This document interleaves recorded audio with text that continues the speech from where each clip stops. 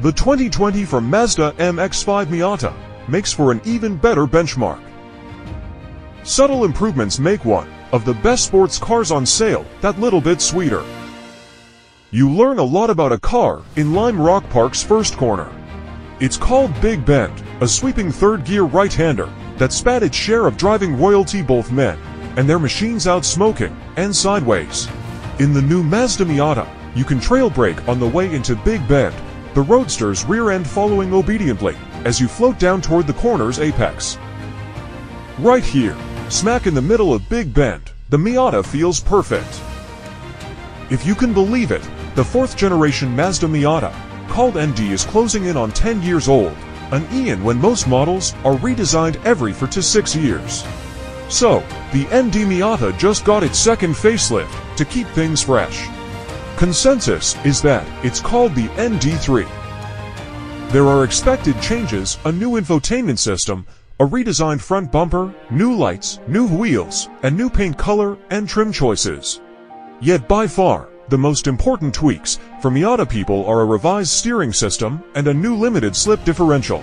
The diff has different locking factors, on and off throttle, which helps stabilize the car under braking and on corner entry, and reduces understeer on corner exit. We couldn't resist taking the updated Roadster to Miata country, those roads in northwestern Connecticut that flow gently through farmland, along rivers, and through stands of red maple, birch, and beech. And right in the middle of it all sits Lime Rock, heaven for sports cars and the people who drive them.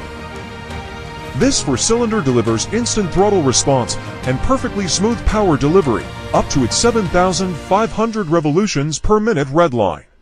In a world of anodyne for cylinders, this one shines. It feels like, and indeed is, a true sports car engine, meant to live in the upper half of the tachometer. Sounds sweet, too.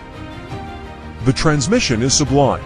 There's no beating a rod straight down into the gearbox, and the shift action is perfectly weighty and notchy.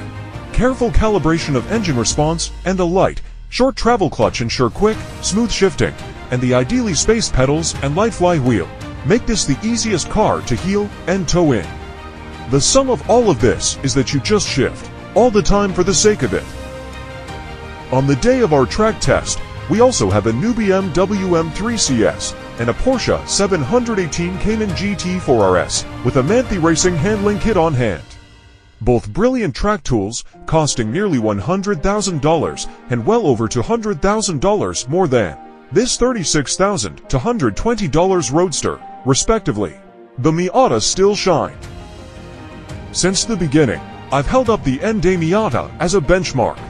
Fundamentally, this is the ND Miata we've grown to love, a rolling example of all the virtues of lightweighting with perfect handling balance, a willing naturally aspirated engine, and the best manual transmission in any car on sale today, possibly ever.